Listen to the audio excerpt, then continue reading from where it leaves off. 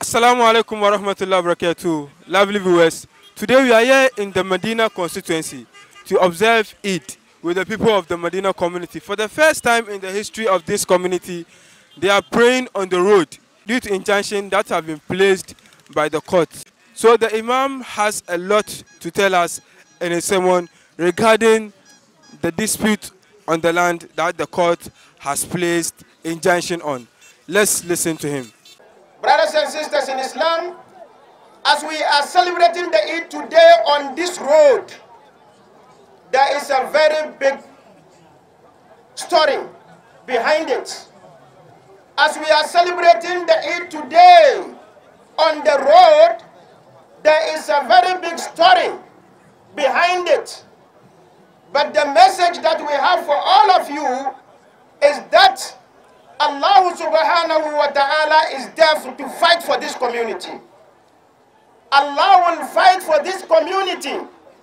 Allah will fight for this community. Even if one day comes and we are prevented from this road, Allah will show us another way. Brothers and sisters in Islam, the history of this place is known to everybody who has lived here for long. The school that you are seeing here, this was our football park, where we were playing football. Then they brought army with guns, 48 Engineers Regiment, and drove us away from the place. That was the place of our Eid. That was the place of gatherings. That was the place of everything. Then we were driven away from there. We were so patient that we said, no, we are peace-loving people. We are people who love peace. And so we should just leave that place for them, because the land that the community has reserved for the public use is vast. We have this other side of it, so let us leave that place for them. We shouldn't bother about that. So we left the soldiers to come and do whatever they did. They are those who came and drove us from here. Then we moved, because the land that our chief left for community is big. So we will come to the other side, and that is here. A lot of you have never witnessed any Eid being prayed on this street like this. A lot of the youth who were born in this community were born when we were praying Eid either here or here. Just because we are peace-loving people, some people at the top are using our peace-loving nature to cheat the whole community for some private entity. The whole community is being cheated for the private entity. We have given you this. There isn't any confusion on it. Why will you follow us over here too? We were here when you came. We were here when you brought the soldiers. So you have brought the soldiers again. And when the youth rose up, you killed them. 3 of our youth died just because they were protecting the land of the community. What did we go wrong to say this is a land reserved for the community? Why did we go wrong? You killed 3 people. Nobody has accounted for them.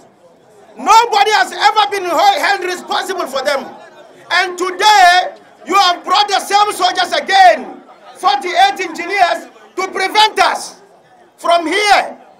Brothers and sisters in Islam, understand something. Anything can change, but history will not change. Anything can change, but history, the true history, will not change.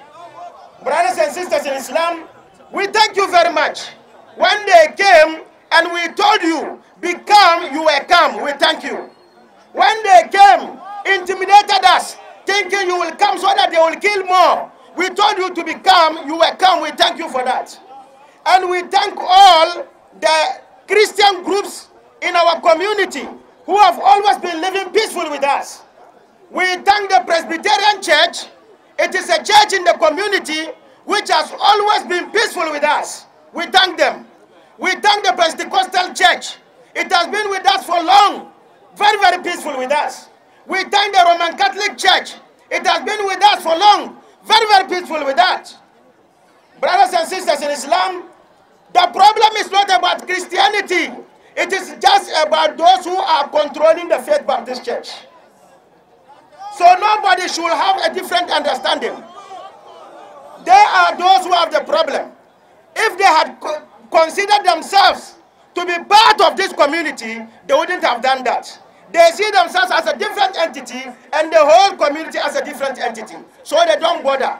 What is the need of the community, they don't bother. But Allah subhanahu wa ta'ala will work for us. Brothers and sisters in Islam, we are entreating you, from the chiefs to the ulama, remain calm. Remain calm. Remain calm. Allah subhanahu wa ta'ala will work for us. And we are calling on the politicians, those who sat in their offices and thought they could be doing everything and toiling with the community. We are pleading with them. In fact, we don't have any problem when they took our football park. But here we have a problem. They should also understand. When they took this part, we didn't have problem. We left them. But here we have a problem. Because this is where generations upon generations we've been praying the Eid. And we were here when they came.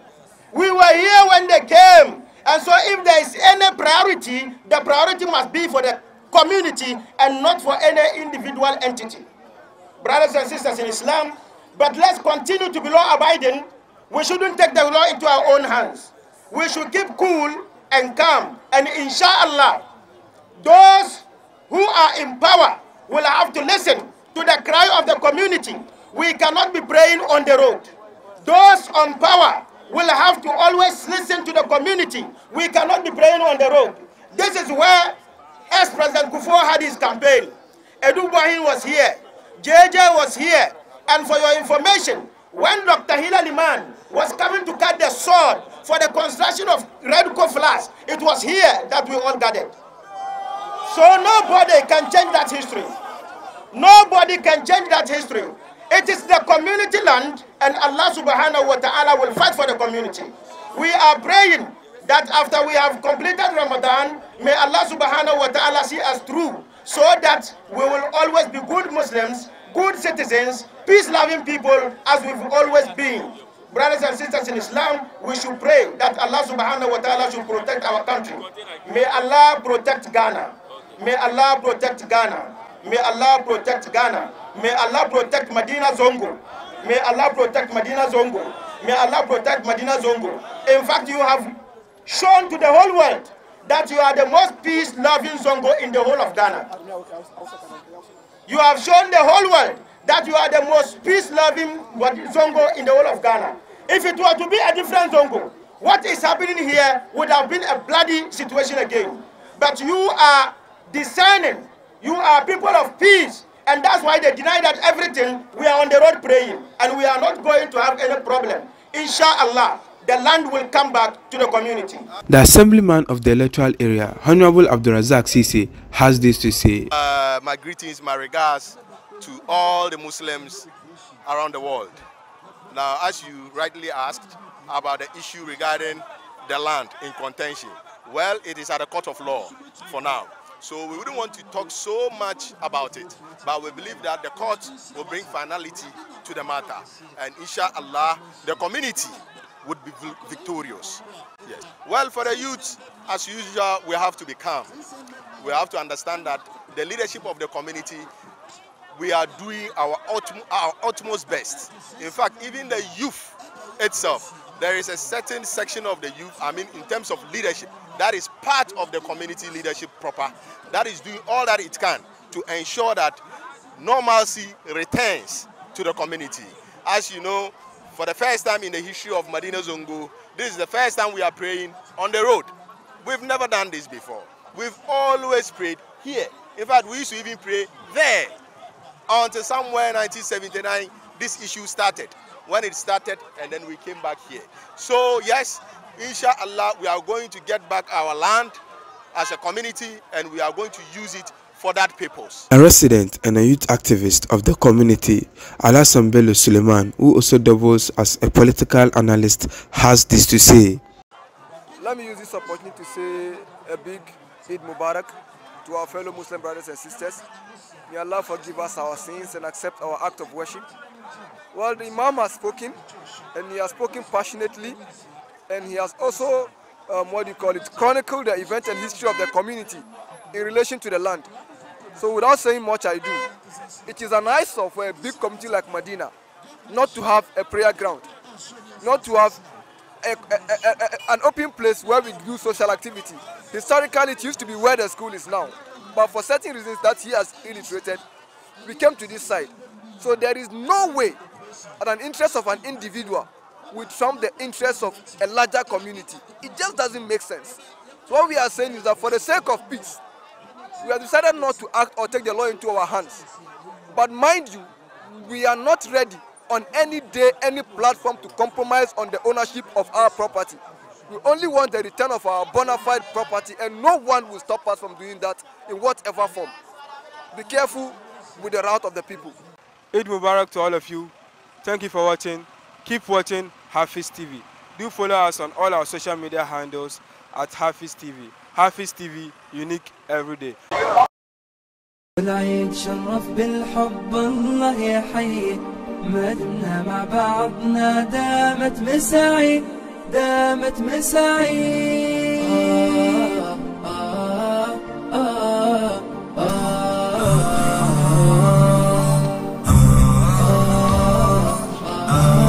HAFIZ TV, unique every day.